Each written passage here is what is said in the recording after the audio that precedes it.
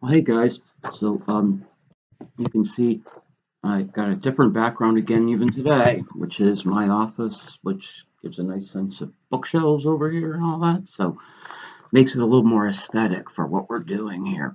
Okay, so the final trope of comparative tropes that I want to look at um, in this lecture series is irony. And we covered irony certainly in Barbie Doll, which I'll talk about and go over a bit. But of all the uses of figurative language, irony might be the most difficult to define. Irony is something we just sort of intuitively get a lot of the time. Something feels or sounds ironic. However, perhaps the most identifiable attribute of irony is unexpectedness. So, what does it work with irony that it produces the unexpected? The basic definition of irony is when that which is explicitly stated is in contradiction to what that statement implies. In other words, what is meant by the language contradicts what is actually stated. The most basic form of irony is sarcasm. Sarcasm always states something that contradicts what it implies. For example, if you're having one of the worst days of your life and a friend asks you, "Hey, how you doing?" you might respond, "Boy, I'm just doing great." Or, "Wow, what a wonderful day I'm having." Obviously, when what you mean is at odds with what you're saying. We use irony in our sarcasm all the time, and sometimes it's emphasized by a tone of voice. Irony, however, is a lot more deep and complex than sarcasm. For one, it is often not as simple and evident as a single statement, such as is used by sarcasm. In many ways, what is implied in contradiction to what is stated can often undermine basic understandings of certain things to allow us to see things in a different way, or even contradicts common sense. But this is what makes irony so important to human experience. Even when irony creates a seemingly impossible contradiction or completely undermines common sense, it always feels like the truth. In fact, it might even state a truth of sorts. We see this happen all the time with the many various forms of irony in literature, like paradox, oxymorons, puns.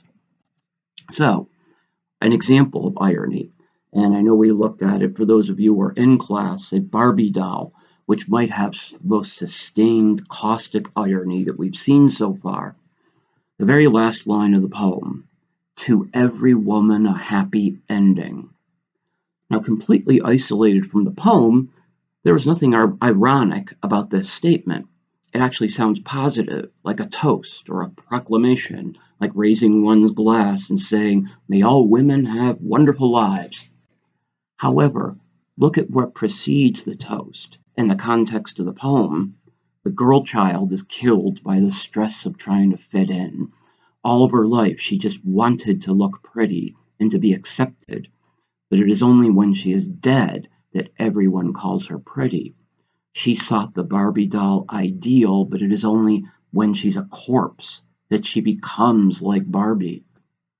So, in the context of the poem, it shifts the whole tone of that line, and it sounds really sarcastic now, right? It uses irony as a way to convey then the poet's rage, their desire to wake you up as a reader. So even though the final line is a simple statement of sarcasm, it points to the deep irony running through the whole poem.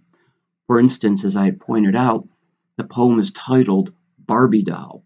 But the title's ironic at first because there's no Barbie doll in the poem. When you read the poem, it seems to talk about anything but a Barbie doll. And yet, the Barbie doll is there, right? In the last stanza, the girl in the casket, laying in satin, dressed in a pink and white nightie with nice makeup and a nose job and all of that. She's become like a doll in the box, Barbie doll. And then the irony becomes Barbie doll, is essentially, at least for Marge Piercy, equates to poison, to death. Okay, another example.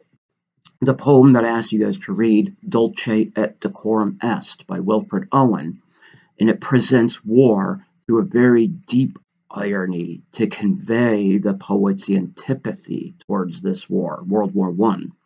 Right off the bat, the title of this poem is also ironic. Dulce Decorum Est is Latin for how sweet life is, or in our common phrasing, life is beautiful, or isn't life wonderful? But from the first line of the poem to the end, Owen depicts life in World War I as anything but sweet or beautiful or wonderful. In fact, it's the most ugly and horrific depiction of war ever in literature in many ways. The final stanza of Owen's poem, the irony is trenchant. Owen takes a very famous and patriotic motto that becomes an extension of Dulce et Decorum Est.